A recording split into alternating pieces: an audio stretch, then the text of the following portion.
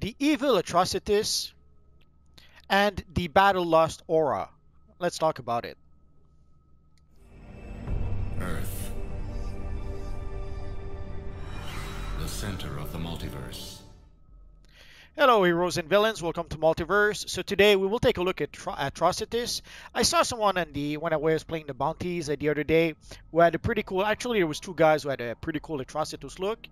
So I tried to reproduce something that kind of looked like our friend Atrocitus. So we'll take a look at that, and we will take a look at the Battle Lust Aura. I had some extra source marks, so I decided to purchase the Battle Lust Aura. I'll show you where to purchase it in just a minute. So let us consume the aura.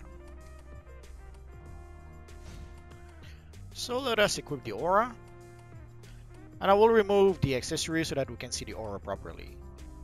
So here we have the Battle Lust aura. I thought it would be appropriate to use with an Atrocitus type character, so here we are. It's an aura that we've had for some time, but it took me a while to get around to purchasing it. I had a whole bunch of source marks, so I said today is the day of days.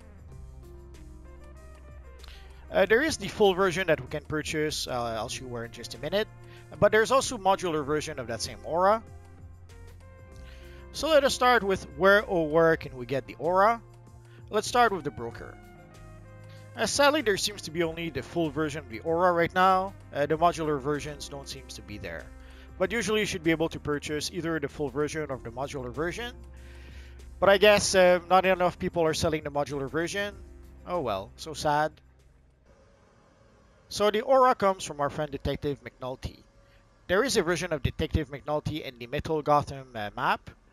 There's also a version of Detective McNulty in the Watchtower if you are a hero character, or in the Hall of Doom if you are an evil villain character.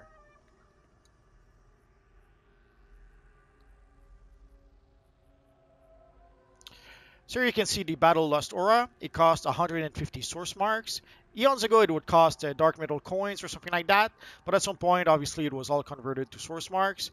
So here we are. So if you have 150 source marks, you can come and see your friend Detective McNulty and purchase the Battle Lust aura from him. So that pretty much covers the Battle Lust aura. Now let's take a look at our friend Atrocitus. So as I was playing the Wonderverse bounties not too long ago, I saw a couple of guys who had some pretty cool looking Atrocitus looking characters. One of them was using the Constricting Eels accessory to create some pretty cool looking red constructs that flows around our friend Atrocitus. Pretty sure in the long run, eventually, one day, many years from now, we will get some actual accessories that could be cool for a Red Lantern character. But I have to admit, those eels did a pretty good job so far. So let's take a look at what do we need to recreate our friend Atrocitus. Obviously in this case I'm using the first chroma 1, the first chroma 2, but I'm also using only the first chroma as opposed to first chroma 3 in order to be able to get like the boots and the gloves completely red. And I think the same for the headpiece. So for the headpiece I'm using the protege of the inversions. For the face obviously the Avenging Angel. For the shoulders the Riot Shoulders. The back piece, obviously, the Vestments of Rage to be able to get a nice Red Lantern emblem. I could not apply material on the back piece. If I do, I lose the emblem, which is pretty much counterproductive. The chest piece, I went simple. I went with the slimline chest piece, but I will show you an alternative in just a minute. There's probably a handful of chest pieces you could use, but I thought the slimline worked well enough. For the belt, I went with the Combat Protocol belt. There might be a belt or two that could have been used, but I thought this one worked well enough. For the pants, any slimline pants that's just one color would do the trick. Usually I go by default, I usually use the reverse slimline. For the gloves and the boots, I'm using the Vestments of Rage.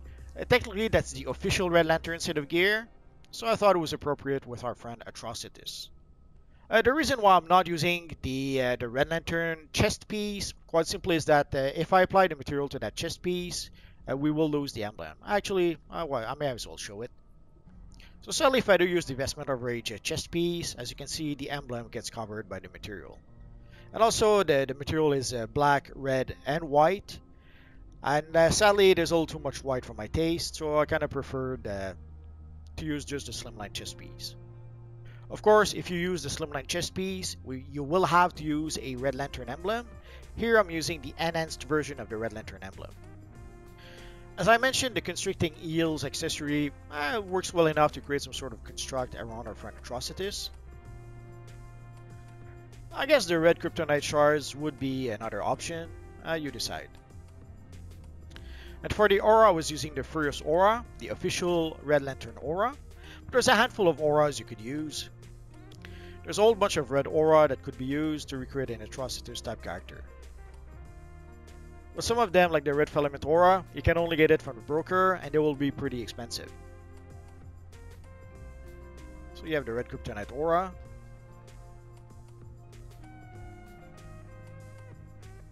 The red plasmic aura. I guess you could go with the red umbral aura, but it's a little too dark. It doesn't look like blood anymore. There's a crimson misted aura that you could also use. And obviously, the battle lost aura would work well enough as well. Again, I would normally go with the full version. The modular version sadly doesn't cover everything.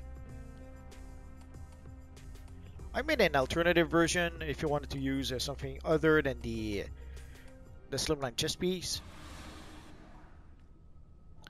Basically here I'm using the angled flex suit, but in order to be able to do that, I had to use the red vinyl neon chroma 2 for the chest piece and the pants. And the reason for that is quite simple. As you can see, if I use the Furious Chroma 2, I end up with a bunch of white lines that I don't really want to have.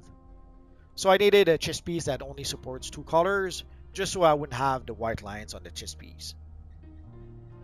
But although if you don't mind the white lines, there's quite a handful of other chest pieces you could use if you want to. So depending on which material you have, you might decide to create one or the other version of the character. Oh, and one last thing before I forget. In order to be able to achieve the look for the face, I am using the glowing skin. I'm sure some of you guys will have suggestions on how to improve our friend Atrocitus, or maybe different styles we can use to recreate Atrocitus. Just mention it in the comment section down below for everyone else to be able to see it. And who knows, maybe later down the line I'll make a follow-up video with the suggestions that you guys will give. I guess we'll have to wait and see for that. So this pretty much covers our friend Atrocitus and the Battle Lost Aura, at least for now. If you have any questions, feel free to ask so in the comment section down below, and I'll see what I can do about answering your questions. I have roughly 2,000 videos about this universe online at this point, so if I don't answer your question right away, just search in my videos. Odds are I already made a video that answered your question. And that's going to be pretty much it for now, guys. So as always, thank you for watching, and I will see you guys next time. Bye-bye.